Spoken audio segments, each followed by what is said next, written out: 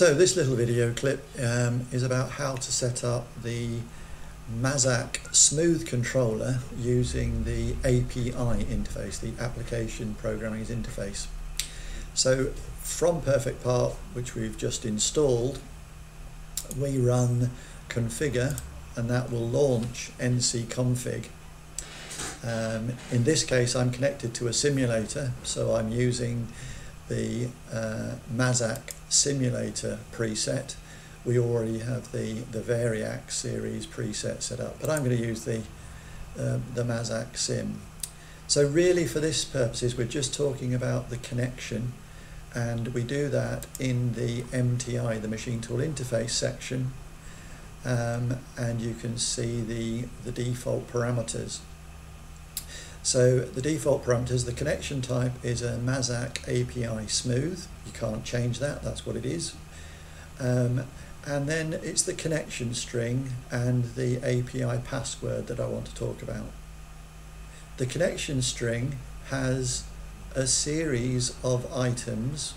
The first is the address, the second is the port, the third is the timeout, and the fourth is the file. Although we're using the API to communicate, we still require the file, because for transferring text data from the controller we still need to use the DPRNT command. So the API is an extension of the DPRNT. So let's go back to those parameters. The address is the IP address of the controller. The port is the port that is used by the API. We believe that the 57400 is standard, but we yet need to have that confirmed. The timeout defaults so to 9 seconds. So if we try to do a communication and there isn't a smooth controller on the end, it will time out and give us that warning. The file is a shared directory with a mapped drive to the print.txt, which is the file that gets created when you use the DPRNT commands. So just to recap, the IP address of the computer, the port number for API, which should be consistent, the timeout for API communications, and the mapped drive and file name for where the DPRNT file exists. Below that you'll see that there is the API password. This will become more clear when I show you it on the controller.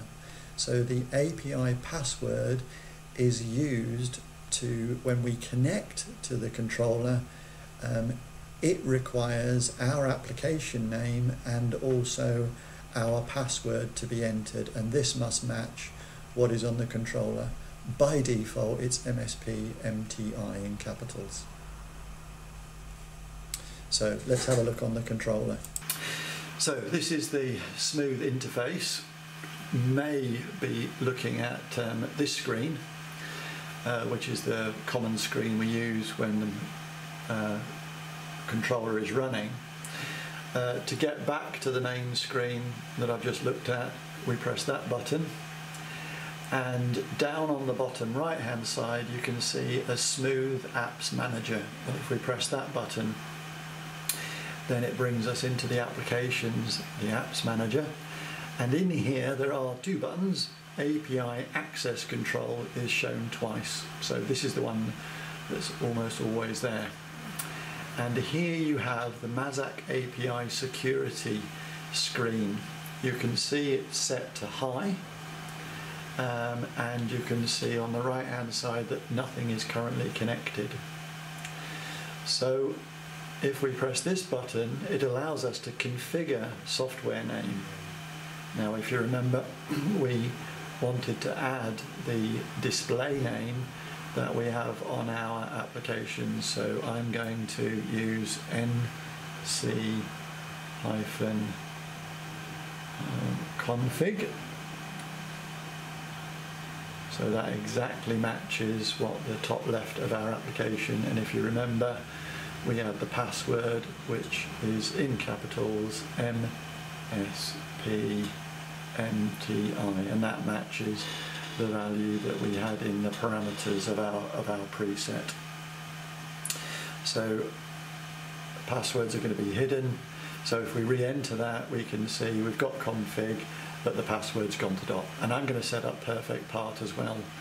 So we've got NC-PerfectPart, and it's exactly the same password. So we'll set that all up. Okay. So that's now been configured. So if we actually try to do a communication, then that should match from the API point of view. So we'll OK that screen and we'll go back. So we are going to set now check the setting to make sure that the API is enabled on this controller, and also to check the port ID. To get to that, we need to go into position, and then there is, if we go into the soft keys, by pressing the left, you can see parameters. And in the parameters, there are more soft keys, and if we go to the right, we can see data I/O parameters. And we press that, and it brings us to this screen. And inside this screen, there are two tabs, and we want to look at DNC and other. And if we look in there, the two parameters that we're looking for are IOP4, and that setting, bit 0 must be a 1, so that it must have a 1 in it to show that the API is enabled.